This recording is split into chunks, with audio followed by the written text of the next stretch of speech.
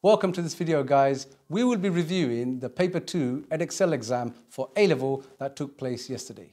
We'll be reviewing the difficulty of the paper. We'll be looking at the predicted paper that we did the solutions for, and also looking forward to Paper 3. So, I'll let you take it away, A-Level Maths coach. What did you think about the paper? Well, personally, sorry to interrupt. Last time, we had a few comments saying, please think of us students. So you have to put on your student hat here and review this paper. You can't think like a teacher with a maths degree. All right, so go ahead. Okay. Okay. That put me at difficulty now. I would say paper 2, just like paper 1, at least all the questions were accessible, just like paper 1.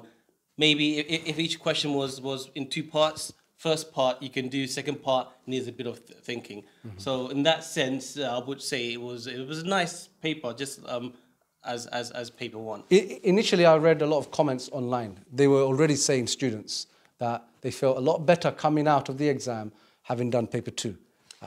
Then again, it's also down to revision. So at least they can, I mean, if you have focused only on those topics that was listed on the advanced information, that would obviously naturally you would be more confident moving into the exam. Could another reason also be that they saw paper 1 after they went in there and thought, oh my God, I need to prepare a lot better for paper 2. And that's another reason. And a lot of people said time was the main. Time was, you know what, can I just say something? I'm going to be honest here. I'm going to put my hand up. If I was to do this paper in an exam, in exam conditions, 2 hours, I feel I would struggle 100% to answer all those questions. I would struggle. What do you reckon? I would get through it, but I know that I'm going to make a lot of silly mistakes along the way. Because of the pressure. Pressure imagine at the time. As an 18-year-old. And not enough time to go back and check your answers. Yeah. So, yeah, I mean... I'm hoping, you know what, Edexcel, PSN will realise, because, the grade boundaries are quite low as well for the last few years when they've done this paper, like 56% or something has been a grade A, or was that an A star? I can't remember. Yeah, it's been quite low.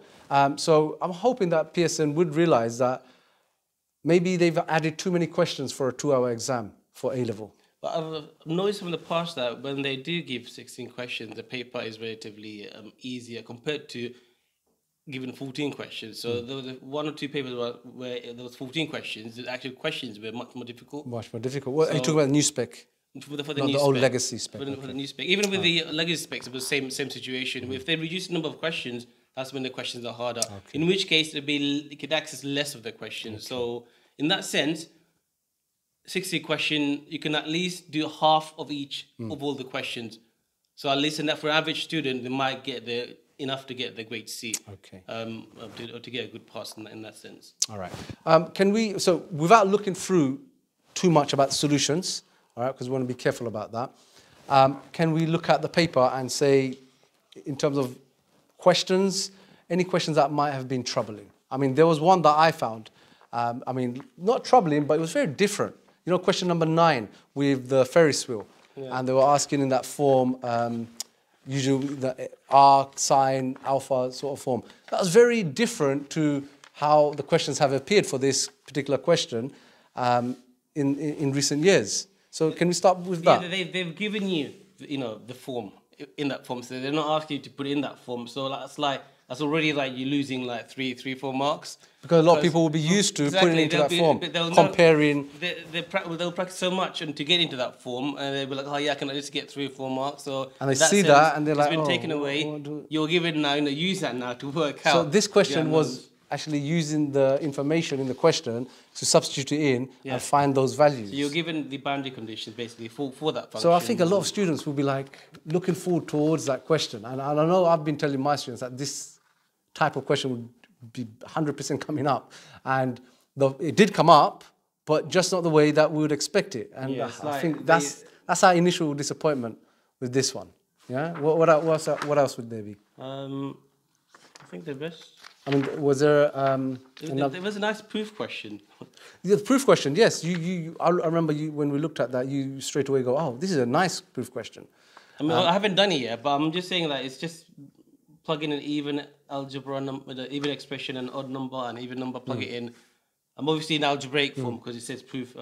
So like 2k plus 1 So- and 2k plus sub them in, show that, it's even. You like that one? Yeah. Usually the proof questions can be quite ambiguous and Yeah, but quite I guess, difficult I to guess, access. I guess the odd one would involve expanding triple brackets, but it's still doable. Okay. All right, what else? What about the questions? Did we have a lot of questions which were very mechanical? Which, what I mean by that is you open up the question and you see it and you straight away know what to do. That would be quite mechanical. Most, I would say very most of the questions were Quite mechanical, yeah, like straight away. Question one, like straightforward, like solve it, modulus equation, solve it. Question two, the basic log here and sketch the exponential graph. Iteration one. That one you similar- had on the, question 1 and number 3 you had on the predicted paper. Yeah. We'll come to that, we'll briefly touch upon that later. Just work out the sequence and notice the periodic and then Yep. the summation. Differentiation from first principle. Yes, so there was a lot of discussion about what they could ask. And we did it as an extra, the differentiation of tan X. Yeah. Luckily, it didn't come up, but we did prepare just in case it did. Right, so moving on. So we had a lot of mechanical questions.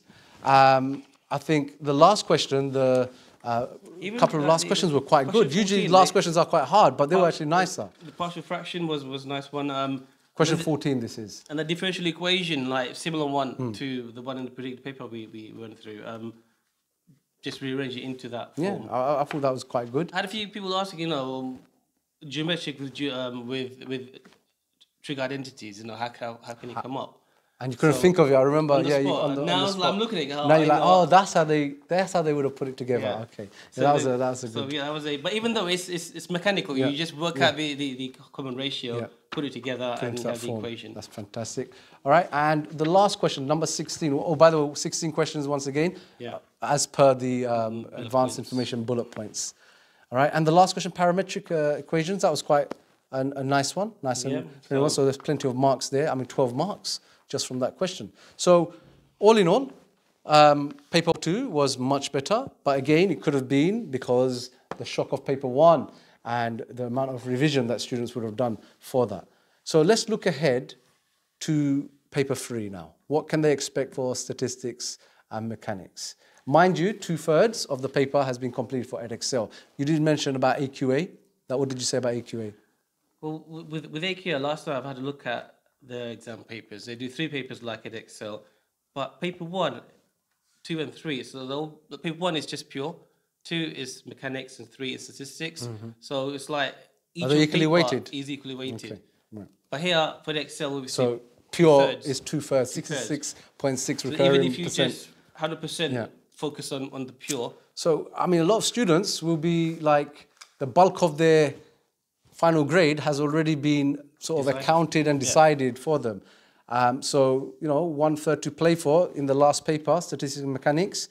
If someone who wants to obviously get the top grades or somebody who hasn't done so well and they want to earn some more marks to get a decent grade, what kind of things can they look at for statistics and mechanics immediately? Some of the topics that they can focus on.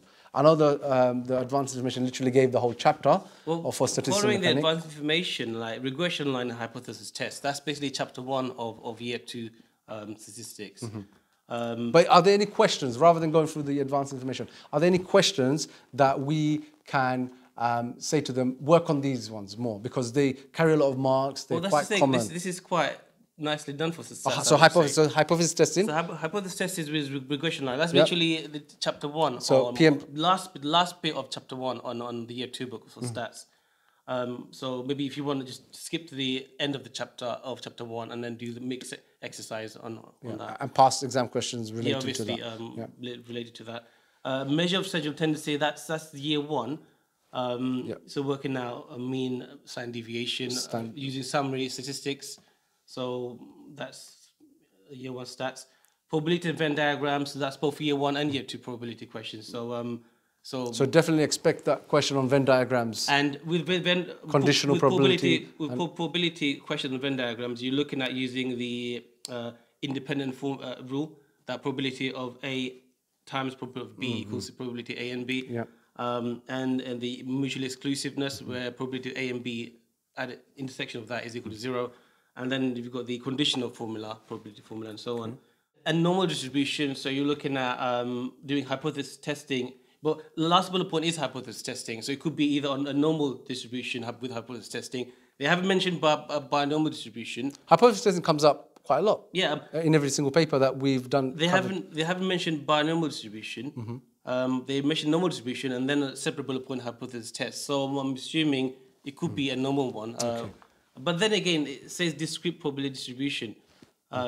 So quite vague. But if we had to give them some questions to focus on rather than everything, because bearing in mind we said it's only 1/3. All right, so they don't want everything maybe. Normal distribution, stats, Venn diagrams. With stats, maybe one question on each type could cover most of all of stats. In right. Sense. Moving on to mechanics. Moving on to mechanics now. Now mechanics is quite vast in terms of like, we looked at inclined planes and the different types of inclined planes that you can get.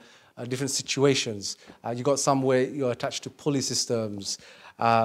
You've got moments. I've seen questions that have been like, you got a block on an inclined plane and the force holding it in place, and you have to give the maximum and minimum force required. Oh, to make it, to keep it in statics, to keep it in space. Okay, so there's lots of types of variety there.